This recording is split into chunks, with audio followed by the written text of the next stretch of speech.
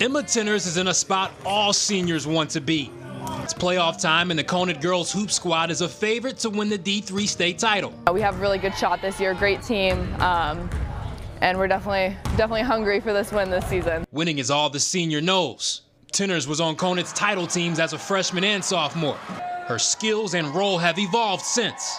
It's really cool to kind of be in that spot and kind of this year, you know, taking a lot of the responsibility and being able to kind of help other players. From the time she stepped on as a freshman, she's just really been a great leader and a great player and a great person too. Adding to her legacy, the 4.0 GPA student reached the 1,000 career points mark this season. Her work extends beyond the court.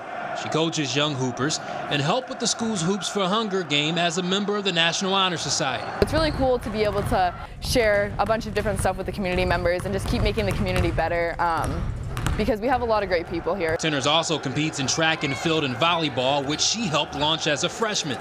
From wins to points scored to money raised for those in need, there's not much left Tenners has to do before heading to play for Emmanuel College. Really try to take advantage of everything I could get. Our school has plenty of opportunities, really good with letting us create things too. So I've kind of just tried to do everything I can, you know, to get all those goals that I've had. Shout out to Emma Tenners, this week's All-Star athlete.